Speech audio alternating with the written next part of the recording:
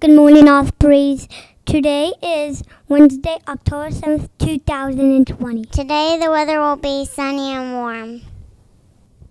Today's lunch choice is pizza. Now for Dr. Schertz for a morning meeting. Good morning, everybody. Happy Wednesday. Today is early release, so that means you guys get off at 1 o'clock. And today we're going to learn about digital citizenship with Miss Apston, our educational technologist. So let's listen carefully as we learn about how we can be better digital citizens. Good morning, everybody. It's good to be back on morning meeting. So we're going to take a little break from what we've been talking about on Wednesdays with the Hispanic Heritage Month.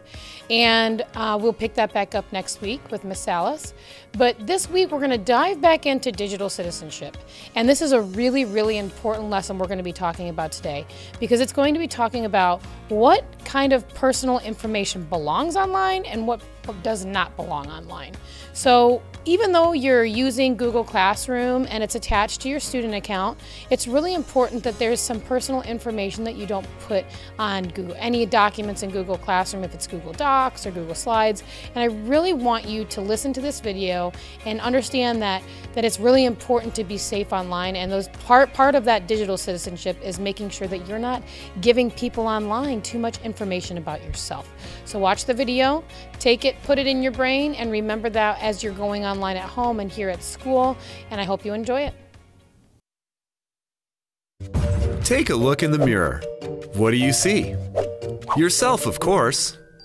But who are you? What makes you, you? There are lots of things. Your personality, your favorite food, your pet, or your favorite movie. Sharing this personal information on your phone or computer can be a lot of fun and can help you connect with other people. Sharing something fun that happened keeps a great memory alive. And sharing what you know teaches other people new ideas. Before you share, however, it's important to pause and think. Some information about you, like your full name, your address, or your date of birth, can be used to identify you individually. This information is private and should not be shared online, unless you get permission first from an adult you trust. So, when it comes to sharing about you, personal info can be okay. But private info? No way. Think before you share. With friends, with your community, and with the world. So, what information do you share online? Welcome back. I hope you guys learned a lot about how to share responsibly with your personal information. Before I go into the 3 big things that you guys need to keep offline, I want to talk about one more important thing.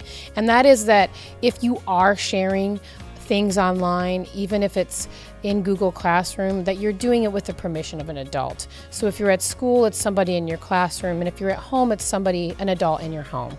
Please make sure that it's okay with them, because that's the biggest starter on that. If they're not okay with it, then regardless of whether it's your first name or things that you like, it's really important that they approve of that too. So make sure that you're doing that as well as digital citizens. So the last thing I'm going to do is I'm going to review the really, really important things not to share online. Your full name is your first and your last name. So if you're typing on Google Docs, maybe you put your first name and then your student number if you're doing it in the classroom, but no full names there. And then say something like you're typing a friendly letter and you want to put your return address. Don't put your real address. You get to have the opportunity to imagine that you live somewhere else. My 3rd graders always loved to use their imagination to make a new address when we did friendly letters, so that when they were typing online, that they weren't actually putting their real address on there. Those are some really important things. And of course, your birthday, they talk about that. So be safe and be responsible, and make sure you check in with those adults before you share anything online. But I know you guys are going to do great, and I know that you guys are all great digital citizens, because I see it every day when I come into your classroom. Thanks for watching. And now for our JPS mission statement. JPS kids soar higher. Super problem solvers, outstanding writers, accomplished readers, ready for success. And now for our success equation. And I've been seeing a lot of kids do this, and that's why they've been very successful in a lot of things that they're doing around the school. So let's say that together. Hard work plus resiliency plus teamwork equals success. Have a wonderful Wednesday. Thank you for watching Morning Meeting. Are you guys ready to dance? All right, ready? Go.